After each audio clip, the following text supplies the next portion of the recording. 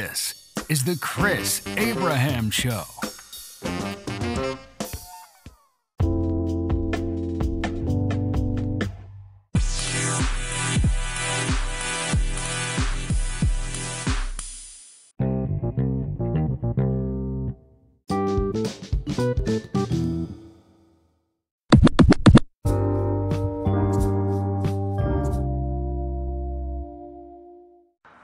Hey, welcome to Season 4, Episode 22.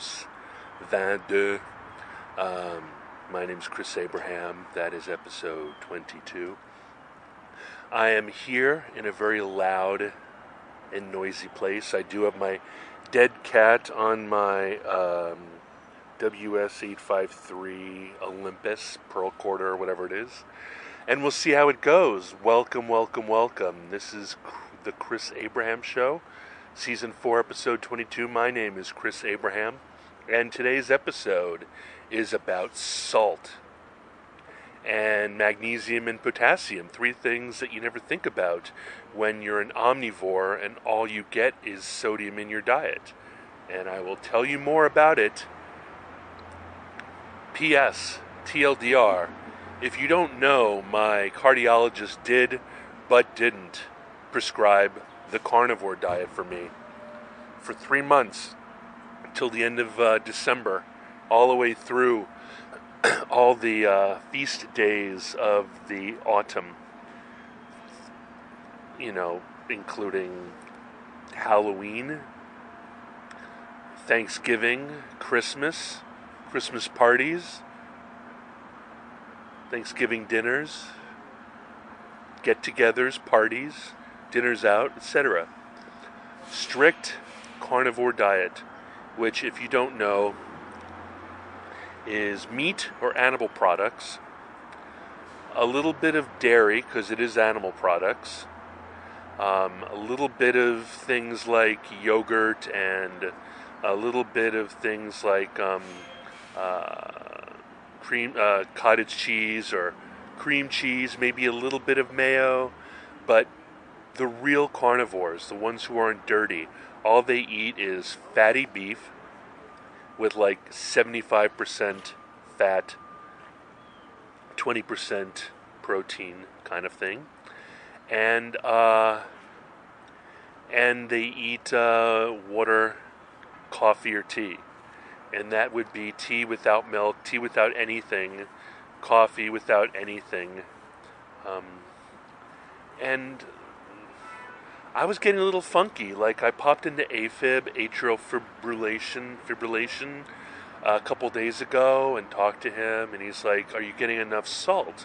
Now, we'll talk about salt after the break. Thanks for being here.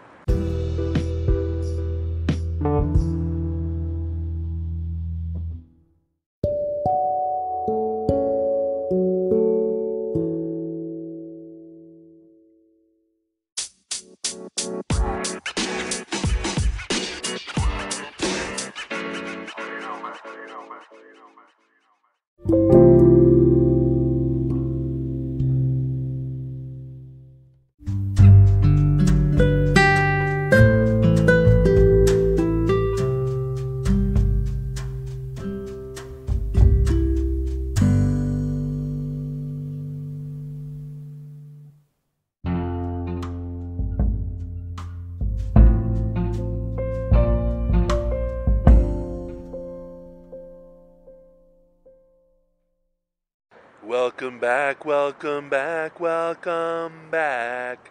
My name is Chris Abraham, and this is Chris Cast, but now it's known as the Chris Abraham Show. And I was really excited when Tulsi Gabbard called her podcast the Tulsi Gabbard Show after I changed mine. Very proud. Love Tulsi Gabbard. Anyway, so there are two companies that make salt additives that people in carnivore tend to recommend, neither of which are supposed to include any flavoring at all. So LMNT makes a salt additive And I have some right here. And it's they come in little packets, or you can get them in a larger pot. And this one here is citrus salt, LMNT electrolyte drink mix. It's got 1,000 milligrams of sodium, 200 milligrams of potassium, and 60 milligrams of magnesium. And you're supposed to mix it in to between 16 and 32 ounces of water to find your taste. You'll get the hang of it pretty quick. Stay salty. Now, it has sodium chloride, citric acid, magnesium malate, potassium chloride, and then also natural flavors and stevia leaf extract. This is the one that has taste. I bought the ones that don't have taste. All they are is that stuff without any flavor at all. And it literally felt like I was drinking seawater. Reminded me very much of being in Hawaii and drinking water while freediving and scuba diving. It kind of made me feel sick. So I am acquiescing to the flavors. So I bought a bunch. I went on to eBay, and they're usually $45 for 30 of them, I think. So I went into eBay and I found a dodgy guy who was getting rid of 30 for 25. I bought these packages for 20 for 10 of them. I don't know. Makes sense. 15 of them. Because I want to have them in my bag so I can just pour it into my travel bottle when I need it. But I also looked at Redmond's, and they make an electrolyte mix that they also have in little packets, but they actually also, it's half the price of LMNT. It's very similar in makeup, in salts and magnesium, potassium, and I could find it for half the price in a little pot with a scoop.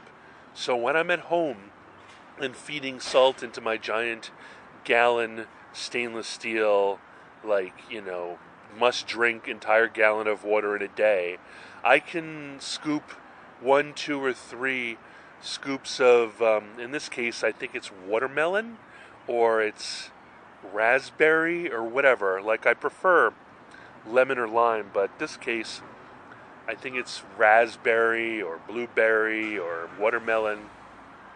I can just throw it in there, and I can make sure that I get hydrated. Another way I deal with that is by buying the fanciest bone broth that I can find at Giant, and then, which isn't the fanciest. I'm not near Whole Foods.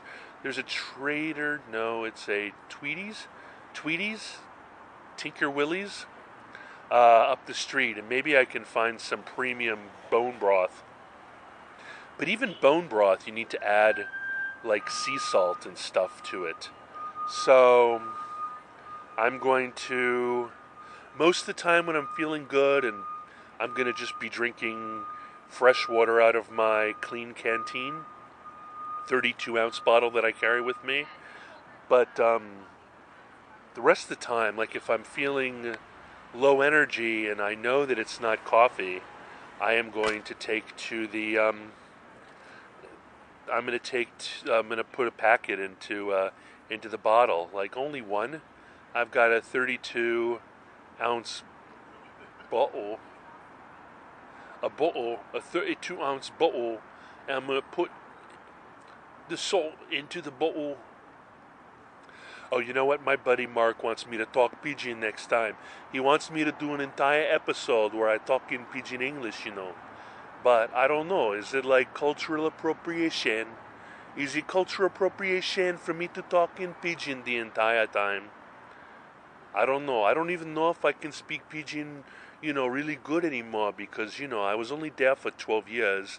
But like they say when you learn a language when you are freaking young, boule, they say that, you get pretty good at it. So, I don't know. I might do an entire episode. You going to tell me whether you're going to listen to it or not? You going to tell me whether you think it's stupid or not, brother? Anyway, brah, I'm going to return to earth. Okay, so the reason why you need to add these things, like potassium and so forth, is that you sweat and you pee and you poop and you sweat and especially if you exercise, you deplete electrolytes, as we quote from Idiocracy. I forgot the quote. I wish I was the guy who knew quotes. But there's lots of quotes about electrolytes. But most of those are true. The beautiful thing about Idiocracy is that everything is true, just taken too far.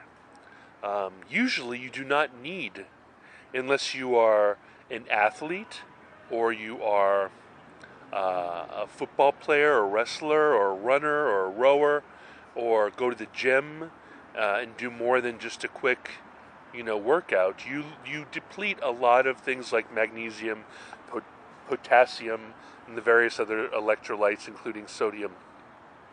And so you need to consume it.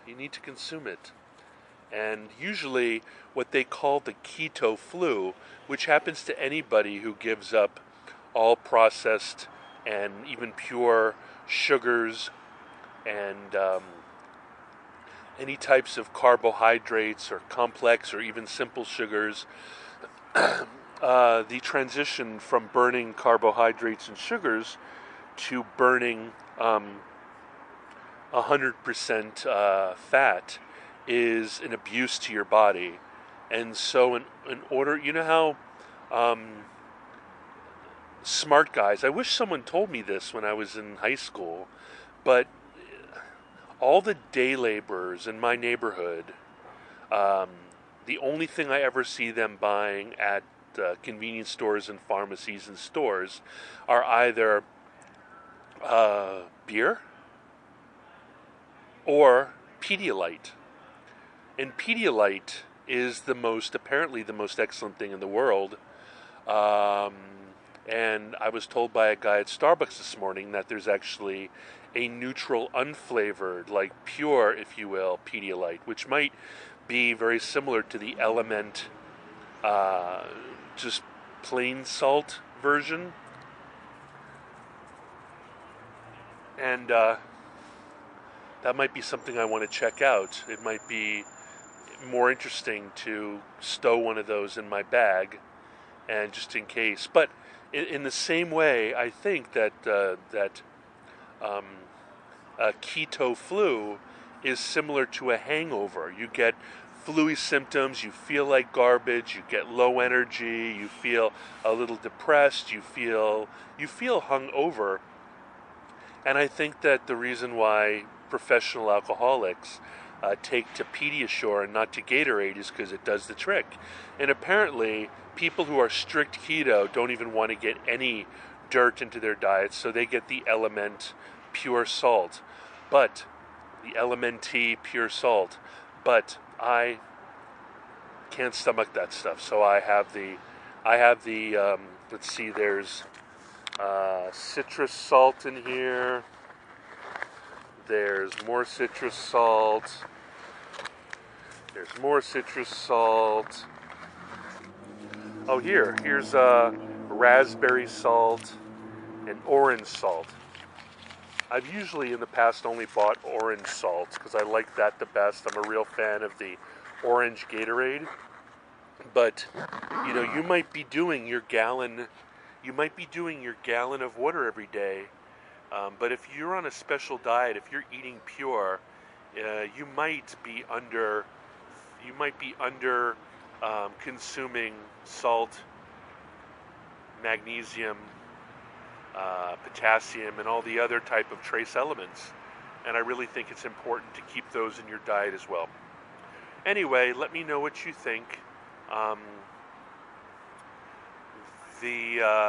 had the AFib. He thinks it might have had to do with dehydration. He reminded me that on a carnivore diet, I need to drink twice the amount of water.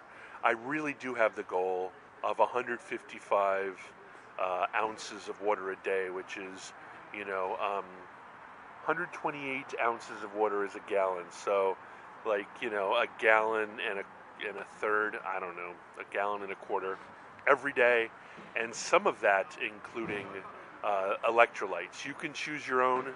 I don't want one with carbs. I don't want one with protein. I just want one that can allay, if that's a word, my keto doldrums, my keto sadness, my keto flu, my keto hangover. On that note, we'll take a break. I've got a call in 10 minutes, so I'll quickly do the closing chat after the break.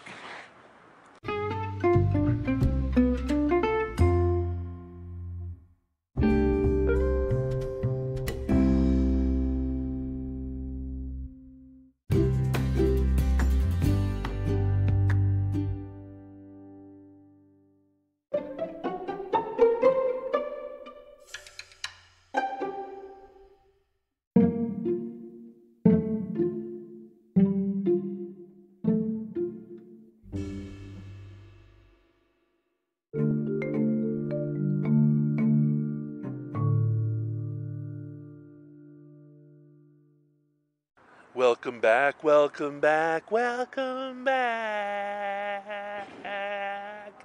My name's Chris Abraham. This is the Chris Abraham Show, formerly known as ChrisCast. My name's Christopher James Abraham. You can call me Chris. You can call me Zeus, which was my fraternity name. And honestly, I don't know why I got such a great fraternity name like Zeus. I mean, that's the king of the gods, right? Frick, I thought I was a nerdy dork, but it might have been sarcastic. It might have been a ironical, like when you call someone tiny big, or someone big you call them tiny. But I guess I did come to campus, and I did row, and I am 6'3", and I am not bad looking, I guess. Not ugly. I've never had acid thrown in my face. My name's Chris Abraham. You can call me at +1 202-352 5051. Please excuse all the background noise. This is, it's called color. It's called environment. Thank you. It's called real world. I do have a dead cat on here, so hopefully no wind noises.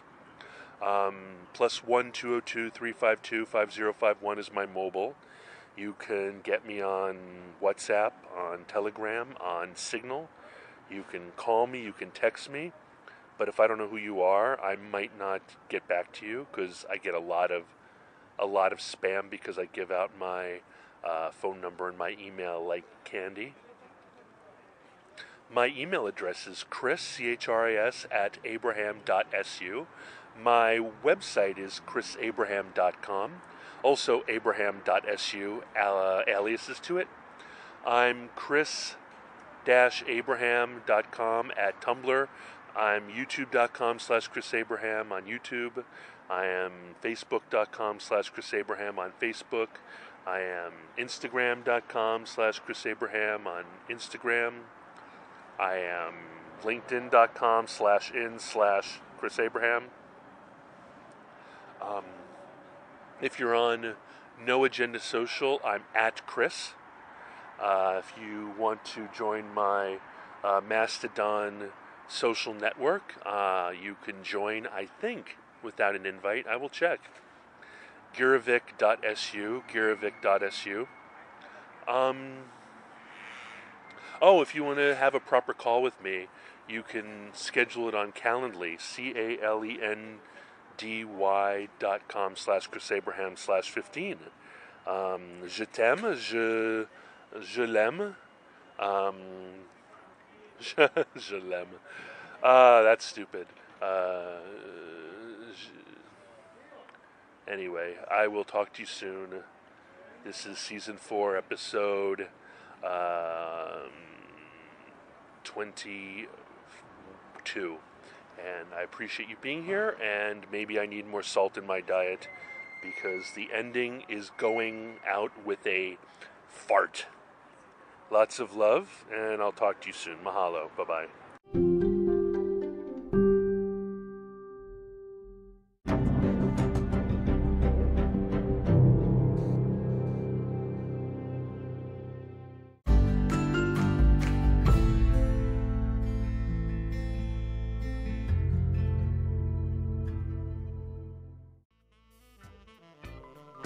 Thank you for listening to The Chris Abraham Show.